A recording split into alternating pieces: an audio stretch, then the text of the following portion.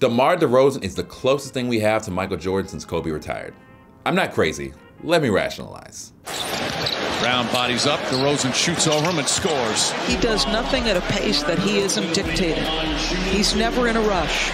If there was a player who was in the wrong era, it would be DeMar DeRozan. Only a 5-time All-Star, but in an era of lights-out three-point shooting, DeRozan is butter from mid-range.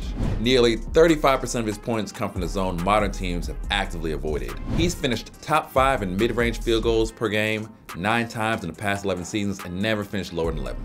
That's almost exactly MJ's profile. It's not enough to just be a fuel-efficient, perpetual mid-range shot-making machine to be recognized as an illegitimate baby Jordan. DeRozan gets to the line at a prolific rate. Like MJ, DeRozan has more hang time than the Wright brothers. His win in the McDonald's High School All-American Slam Dunk Contest was a preview of his NBA flight patterns.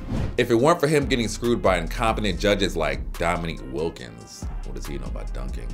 DeRozan should be a 2-time Slam Dunk Contest champion. On the other hand, DeRozan is one of the league's worst shooting guards behind the arc, making 27% from 3, which is the worst percentage of any guard among the top 100 scorers in the league. And with every generation of clones, a little something from the original gets lost in the sauce. What DeRozan has in Jordan-esque verticality, he lacks in agility, spring quickness, and the same thunderous first step as Black Cat era Jordan. One thing DeRozan has provided Chicago with for the first time in decades is a clutch scorer. He's leading the league in clutch scoring after finishing second last season and compiling an impressive reel of buzzer beaters. DeRozan against Grimes, puts up the jumper, it's good, and a foul!